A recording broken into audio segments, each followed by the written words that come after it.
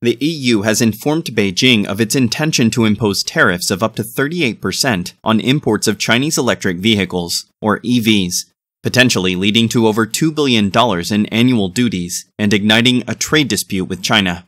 The upcoming provisional tariffs, set to take effect next month, are the result of a 9-month investigation into alleged unfair subsidies for Chinese battery electric vehicles, or BEVs, from brands such as BYD, Geely, and SAIC.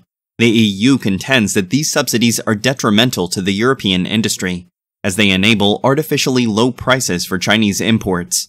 Tariffs will vary based on cooperation with the investigation, with a top rate of 38.1% for SAIC and 20% for Geely. Meanwhile, BYD will face a 17.4% duty. Tesla, which cooperated, may initially face a 21% tariff, subject to revision.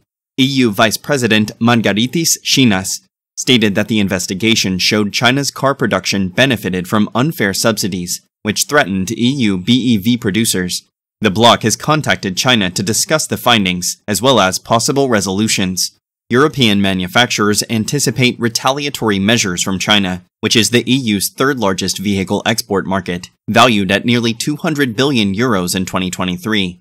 The EU expects China to impose counter-duties on various exports, including French cognac and dairy products.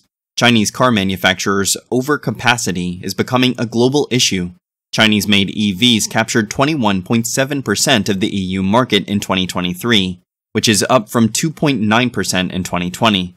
European Commission President Ursula von der Leyen has argued for fair competition, urging China not to dump surplus products in the EU.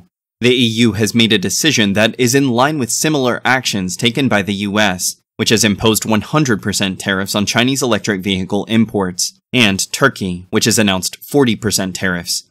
G7 leaders are expected to discuss coordinated responses to China's overcapacity at their upcoming summit in Italy. A spokesperson from the Chinese Foreign Ministry criticized the tariffs as protectionism, pointing out opposition from both European politicians and industry representatives, particularly in Germany, which is concerned about potential retaliatory measures on its exports to China.